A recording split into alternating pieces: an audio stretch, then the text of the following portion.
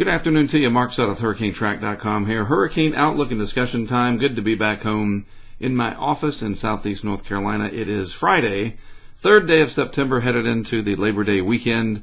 Hope you have something fun and exciting planned.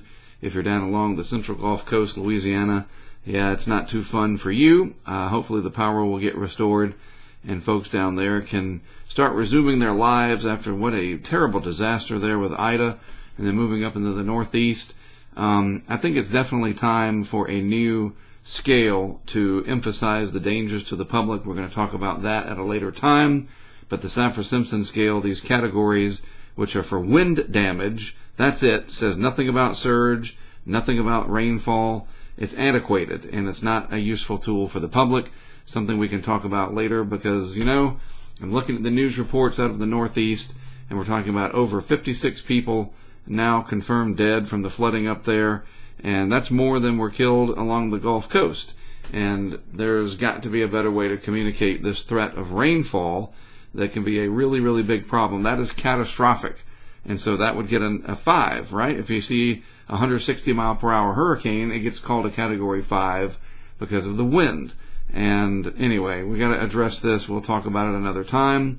Maybe have a panel discussion with some folks and get some input. But for now, let's see what's going on in the tropics. Luckily, no threats to land right now from the Atlantic, the Caribbean, or the Gulf of Mexico as we get into the Labor Day weekend. We do have this area, what was it, 91L? Something like that, sitting over Central America. It's a big rainmaker. Well, not too big, but it is producing rain. And of course, that can be a problem, causing mudslides and flash flooding. And we don't want to ever de-emphasize that. That's a hazard. So this is interesting. We'll have to watch and see. There could be the potential that some of this energy kind of makes its way up and then spawns something in this area sometime in the next few days. I'll show you that on the modeling in just a moment. Of course, we have Hurricane Larry, 80 knots or 90 miles per hour out in the open Atlantic, and it's going to probably stay out in the open Atlantic. We can see that on our interactive tracking map here. Big wave maker at some point for the Lesser Antilles over here first, and then eventually all along the coastline of a good chunk of North America and the Bahamas, the Caribbean islands and such. And it might get close enough to Bermuda to warrant some concern at some point if this trends more to the west with time. You know, who knows? It's early in the whole process, and so you can't completely ignore this if you're in Bermuda. And I know you won't because you guys are smarter than that over there, aren't you, Howard? Howard knows. He's one of our supporters from Bermuda. In fact, we have a camera over there. Let's see if it'll pop up today. I tried to do this yesterday, and it backfired on me because my internet at the hotel was not cooperating. But today, it is. So here's Howard's cam from Bermuda. Looks kind of nice out there, yeah? All right. Hopefully it'll stay that way and we won't be watching for effects from Larry.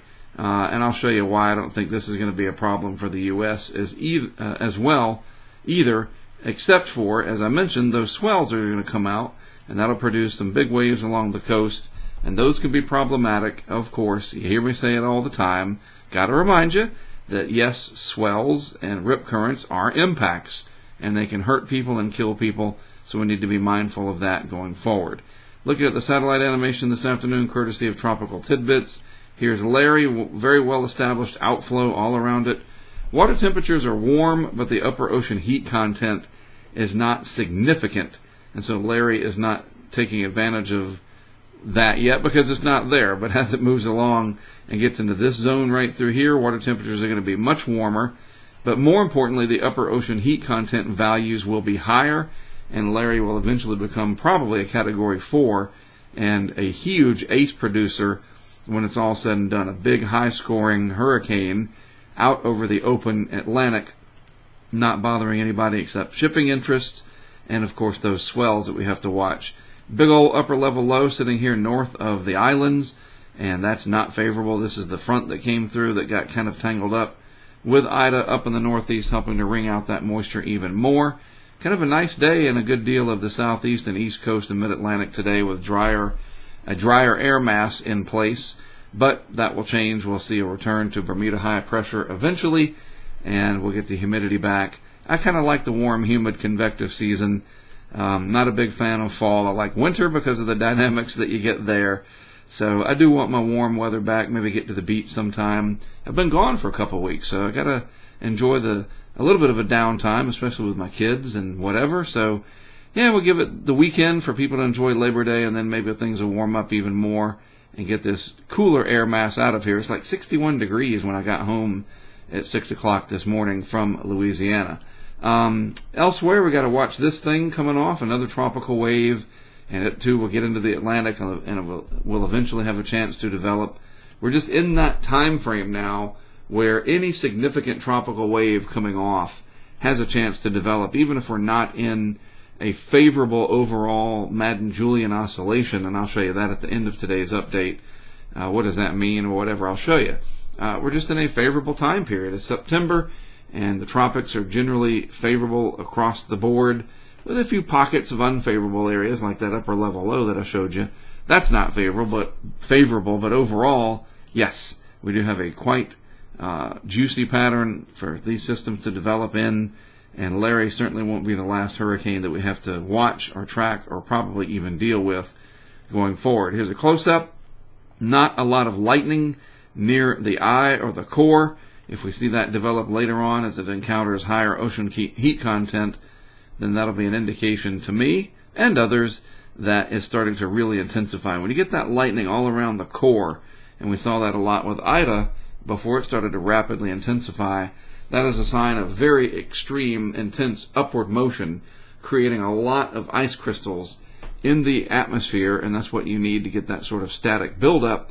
You got to have those ice crystals up there, and the higher these cloud tops can push, they generate that lift, that tremendous lift in those ice crystals, and you get the differentiation of the charge, the buildup of charges there, and boom, you get a lot of lightning. So we can watch that in the GLM flash counter, as it's called, on the satellite. Pretty amazing that you can see the lightning flashes from space like that. What a cool way to track these storms. Anything vorticity-wise in the Gulf, Caribbean, or elsewhere? The answer is no. Nothing to speak of. This is the outline of the front that pushed through, the leftovers of Ida sitting up here, believe it or not. Some heavier rain and squalls in that region. Ida will certainly be a retired name. We'll never have to deal with that name again. That is not my call. And by the way, that is something that the National Hurricane Center coordinates with the United Nations, part of the WMO, the World Meteorological Organization. And it's almost a shoo-in that Ida will be recommended to be retired from the list. A very deadly and very impactful hurricane for the United States, and now the remnants of it there moving through parts of Atlantic Canada.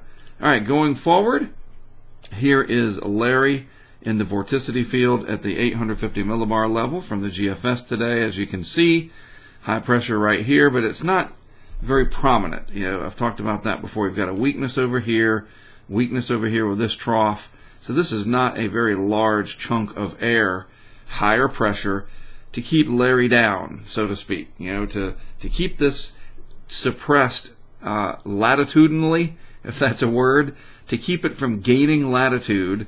This would need to be sprawling out all over like this, pretty much. Just a huge area of high pressure, and not have these edges of it kind of eroded away. And that's not the case. The edges are eroded away, and so Larry is going to take advantage of that and move around the periphery of that high. Not much building back over the West Atlantic. Here is Bermuda, just to keep your bearings. There's Bermuda right there. Larry comes up, and it looks like it'll be fairly well to the east of Bermuda. Close enough, certainly, to be like, we got to watch this, right? Maybe some tropical storm conditions, maybe.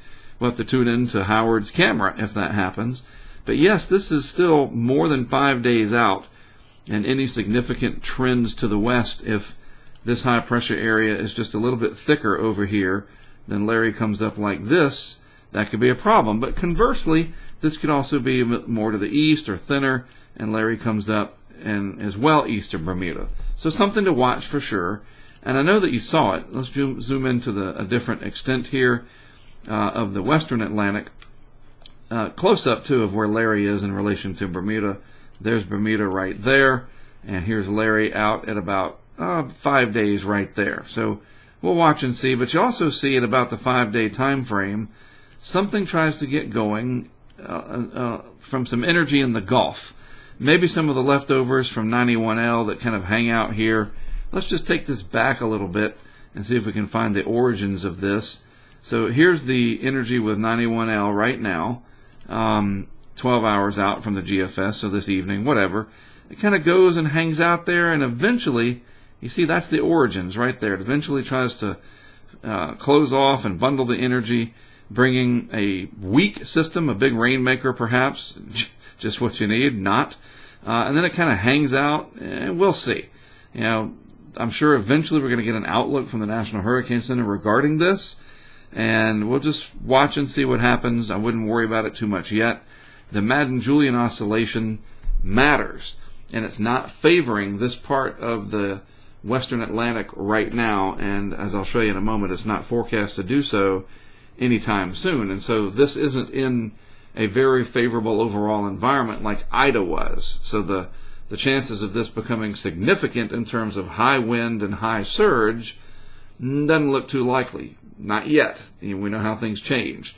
The possibility for more heavy rain in areas where you don't need it, that's something we need to keep an eye on. Remember, we have to retrain how we look at this and don't go, oh, not a hurricane, I'm tuning out, bye, see you later.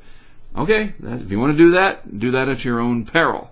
You need to look at these updates as, okay, interesting, what are the impacts? What can I expect? And this right now looks like it could be a fairly significant rainmaker, depending on how it goes, how it evolves, where it ends up, how large it is, how fast, how slow it moves. You know the drill, but we got to relearn that drill and think impacts instead of the big ticket. If it's not a hurricane, I don't care.